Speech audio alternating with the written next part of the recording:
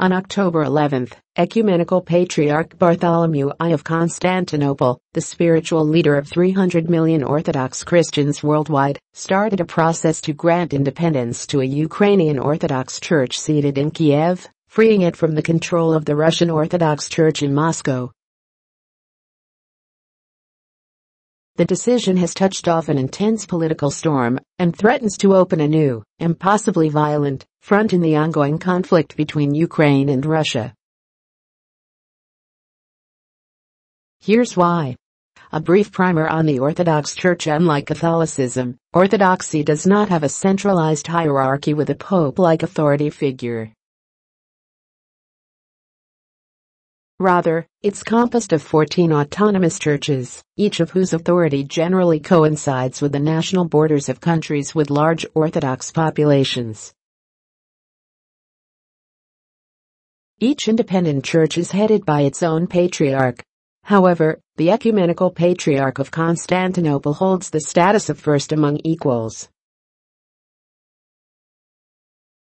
Though the Ecumenical Patriarch holds only limited powers over the other churches, the Church of Constantinople holds the authority to grant independence to other Orthodox churches.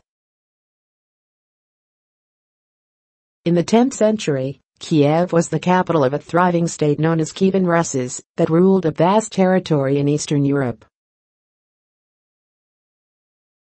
In 988, Kiev's Grand Prince Vladimir adopted Orthodoxy for his subjects.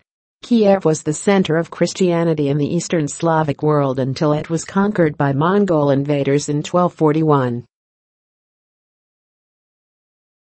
Eventually, the seat of the church would relocate to Moscow, while Constantinople would fall to the Ottomans in 1453, giving rise to the aura of Moscow as the Third Rome.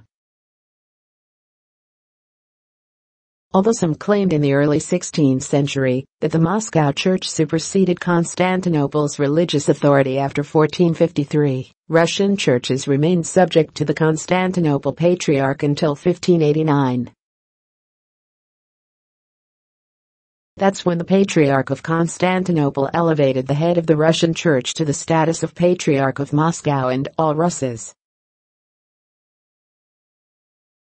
Pressured by Russia's Tsar, Peter the Great, Constantinople granted Moscow religious authority over Ukraine in 1686. Since then, churches in Ukraine have answered to the Russian Orthodox Church, ROC, in Moscow.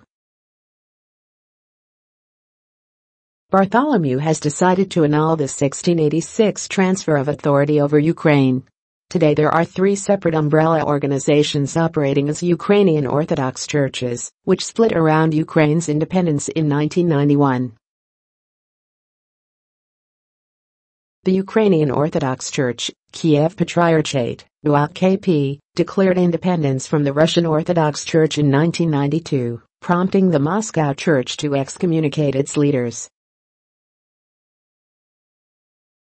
The second church, the Ukrainian Orthodox Church, Moscow Patriarchate, UOC-MP, remained under the Russian Church's jurisdiction.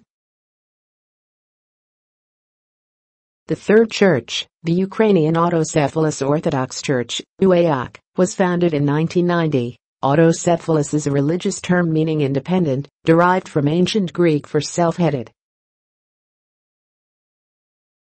Roughly 12,200 Ukrainian parishes remain loyal to the Moscow Patriarchate. Roughly 4,500 are loyal to the Kiev Patriarchate.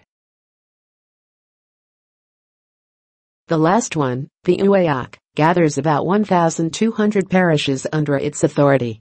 Worshippers and clergy of each parish decide with which branch to align, though there are no formal rules internal to churches that govern the process of switching allegiances. A recent poll revealed that 28.7% of Ukrainians claimed allegiance to the Kiev Patriarchate, while only 12.8% aligned with the Moscow Patriarchate, and 0.3% with the UAOC. Another 23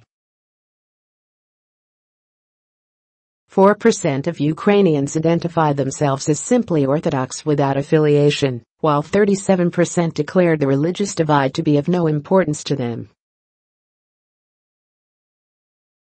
Why is this a political issue in Ukraine?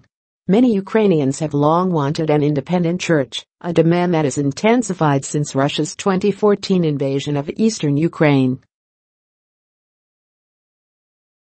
Today many Ukrainian politicians, journalists and researchers accuse the Moscow Church of using its Ukraine parishes to support the Kremlin's hybrid war against Kiev. Russian clergy have apparently assisted separatist forces. Since the war started, several Ukrainian parishes previously aligned with Moscow have switched allegiance to the Kiev Patriarchate. How has Moscow reacted to the decision to grant independence to the Ukrainian Orthodox Church? Today, the Russian Orthodox Church has very close ties to the Russian government, and neither has taken the news well. The Russian Church immediately severed ties with Constantinople, effectively separating 100 million Russian Orthodox believers from the other 200 million Orthodox faithful worldwide. UOC-MP parishes make up about 35% of all Russian Orthodox parishes, including those in Russia, so it would be a major loss to Moscow if they all switch loyalty to Kiev. Meanwhile, Kremlin spokesman Dmitry Peskov issued a thinly veiled warning that echoed Moscow's justification for occupying Crimea in 2014, saying that it would defend the interests of Russians and Russian speakers, and of Orthodox Christians. Peskov further warned of possible Russian intervention if the Ukrainian authorities are unable to keep the situation within legal bounds, if it takes some ugly, violent turn.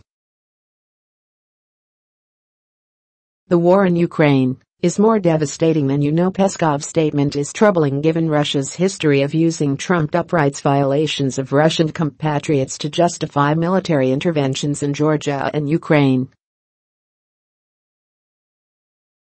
The potential for conflict to turn violent is real as parishes decide whether to shift allegiance to the Kiev Patriarchate. As valuable church property is at stake, some of Kiev's most iconic churches are aligned with the different patriarchates. Though Bartholomew called on all sides to avoid appropriation of churches, monasteries and other properties, as well as every other act of violence and retaliation, divided parishes could turn to violence to settle scores. It's not hard to imagine the Kremlin using religious tensions to further sow division, incite violence, and spread misinformation in Ukraine. This would be consistent with the Russian playbook in Ukraine, the Baltics, NATO allies, and the United States. Putin's objective in Ukraine has long been destabilizing Ukraine's government.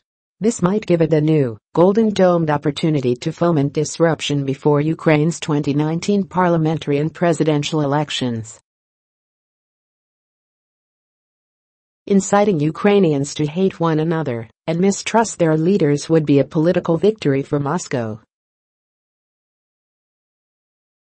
Which means that how Kiev manages the transition will matter long beyond the 2019 elections. Robert Person is an associate professor of international relations at the United States Military Academy and a resident fellow of West Point's Modern War Institute. Aaron Brantley is an assistant professor of political science at Virginia Tech and a cyber policy fellow with the Army Cyber Institute. The views expressed in this article are those of the author and do not reflect the official policy or position of the Department of the Army, DoD, or the U.S. government.